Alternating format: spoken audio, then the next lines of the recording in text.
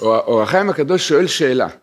כתוב, בשעה שהקדוש ברוך הוא כעס על עם ישראל בגלל המעשה של קורח, משה רבנו רוצה להמתיק את הדין. מה הוא אומר לקדוש ברוך הוא? אלה לוקח רוחות לכל בשר. האיש אחד יכתב, על כל העדה תקצוף. משה רבנו רוצה להמתיק את הדין מעל עם ישראל, זה ברור, זה העבודה של הצדיק, תמיד לפעול בשבילנו. אבל שלא, אור החיים הקדוש, מה הסיבה שמשה רבנו פונה פה לקדוש ברוך הוא ואומר לו, אלה לוקח רוחות לכל בשר. למה לא אומר לו אלוקים? אלה לוקח רוחות. מה זה העריכות הזאת? אלה לוקח רוחות לכל בשר. למה צריך את כל העריכות הזאת? זה השאלה של אור החיים הקדוש. אומר אור החיים הקדוש, זה בסדר, נגיד את זה בעל פה, אז לא צריך לטרוח. אז אומר אור החיים הקדוש, כך, הוא אומר שמשה רבנו התכוון לפייס את הקדוש ברוך הוא, במה שידע את מדרגות החפץ שיש לבורא. מה הכוונה? מה זה מדרגות החפץ? כמו שלנו יש רצונות. למשל, עוגת קצפת אנחנו רוצים ברמה כזאת, אבל $100,000 אנחנו רוצים קצת יותר. יש מדרגות של הרצון לאדם. אומר אור החיים הקדוש, גם לקדוש ברוך הוא יש מדרגות של חפץ. יש לו חפץ קצת, יותר ויותר. אומר, ומשה רבנו ידע את מדרגות החפץ שיש לקדוש ברוך הוא. ומה הם? אומר, המדרגה הראשונה, מלמטה למעלה, המדרגה הראשונה של הרצון של הקדוש ברוך הוא, התענוג שלו, זה מהשיר והשבח אשר נותנים לו כל צבא מרום, הכוונה למלאכים. המלאכים, יש שירת המלאכים, הם משבחים את הקדוש ברוך הוא. הקדוש ברוך הוא שמח בזה. אבל זה המדרגה הראשונה של הרצון של התענוג של הקדוש ברוך הוא. למעלה מזה, השיר והשבח והתפילה, אשר מתפללים הצדיקים בגן עדן. צדיקים, ברוך השם, היו צדיקים 120 שנה פה, עלו לגן עדן, בגן עדן גם יש שחרית, מנחה, ערבית, ויש התבודדות, יש תיקון הכללי, הכל יש למעלה. מה שיש פה יש למעלה, רק שם זה הרבה יותר רוחני, הרבה יותר בשמחה. אז הקדוש ברוך הוא יש לו נחת רוח. בגלל שהצדיקים עברו את העולם הזה, אז יש לו נחת רוח ותענוג מהשירות ותשבחות שלהם, יותר ממה שיש מהמלאכים. הקדוש ברוך הוא יותר מתענג על שירות ותשבחות של הצדיקים, מאשר משירת המלאכים.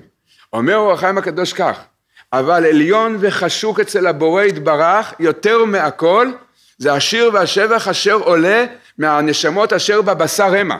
בשעה שאדם הוא פה בגוף, אומר ככה, בלשון הזאת הוא אומר, והגוף מונעה מלהכיר את הקדוש ברוך הוא. הגוף הוא כל הזמן עושה לנו בעיות. פעם הוא רוצה לאכול עוגת קצפת, פעם הוא רוצה לנסוע לתאילנד, פעם הוא רוצה שניצלים. כל רגע משגע אותנו הגוף הזה. כל שנייה הוא עושה לנו הסחת הדעת.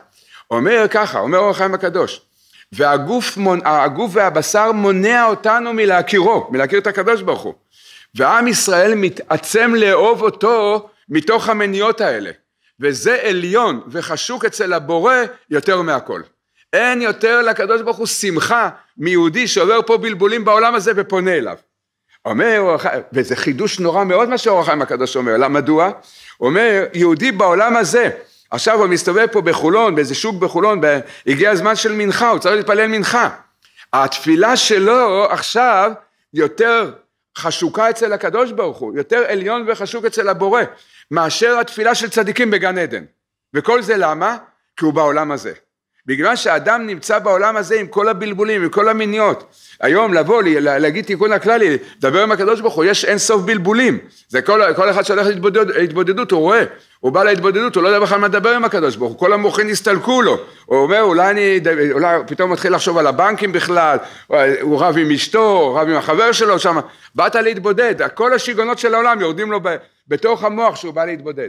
והוא מתעצם, הוא מתאמץ בכל זאת להגיד כמה מילים לקדוש ברוך הוא, זה עליון וחשוק אצל הבורא יותר מן הכל. אז אומר הקדוש, וזה אמר משה רבנו לקדוש ברוך הוא, אמר לו, הקדוש ברוך הוא, תראה, אתה עכשיו, אני רואה, אתה הולך להשמיד את עם ישראל, מי יגיד לך שיר בשבחה מתוך הגופים האלה? לא יהיה לך אף אחד שיגיד לך שיר בשבחה. על כן, אומר אור החיים הקדוש, על כן אין ראוי לך להפסיד את עצמך. אתה תפסיד את עם ישראל, אתה מפסיד את עצמך, את התענוג שלך.